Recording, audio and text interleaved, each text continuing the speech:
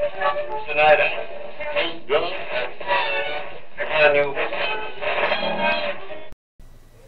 there, YouTube. SkepticalRoot. Short video today.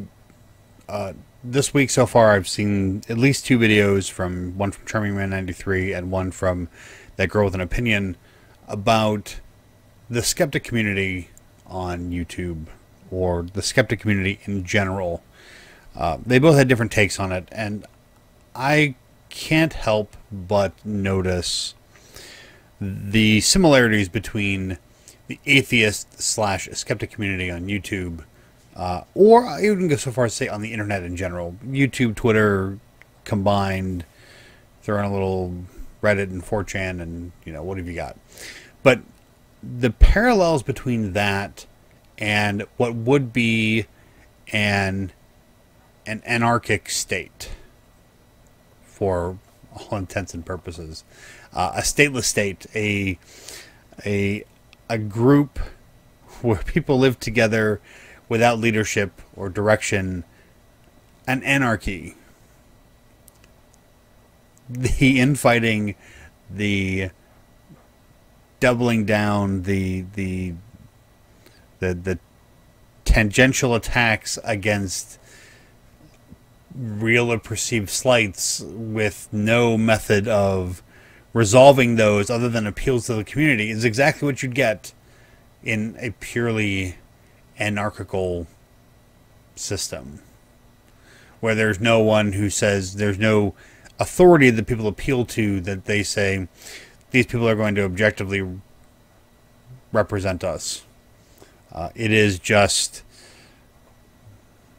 what we have. People with different opinions having different opinions and arguing about it, and splintering and fracturing, and it's just how it is.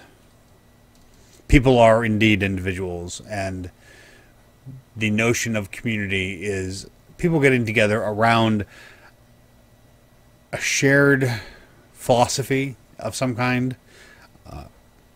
I would say a lot of the skeptic community on YouTube probably falls more into the free speech, the liberal free speech / skeptic community.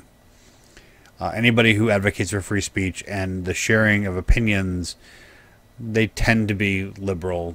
And liberal is in the real liberal, not as in leftist liberal, pejorative, often used by the right, where somehow liberal and progressive and left all mean the same thing.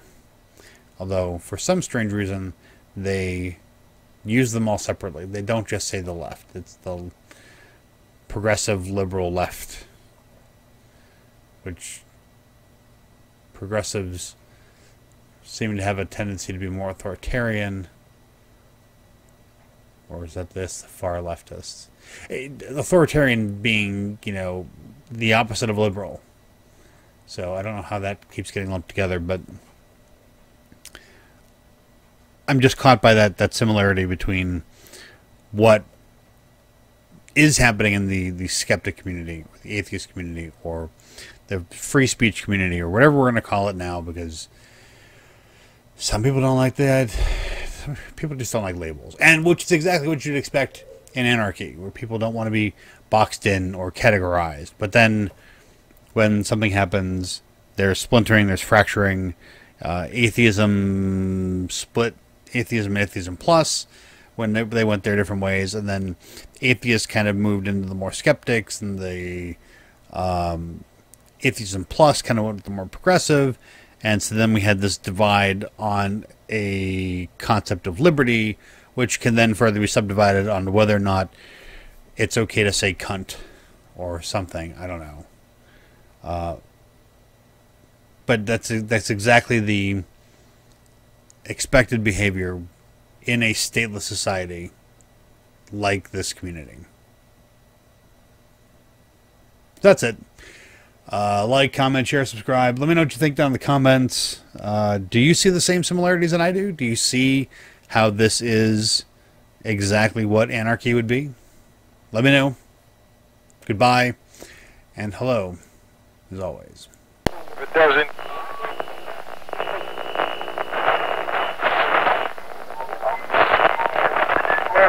transmission.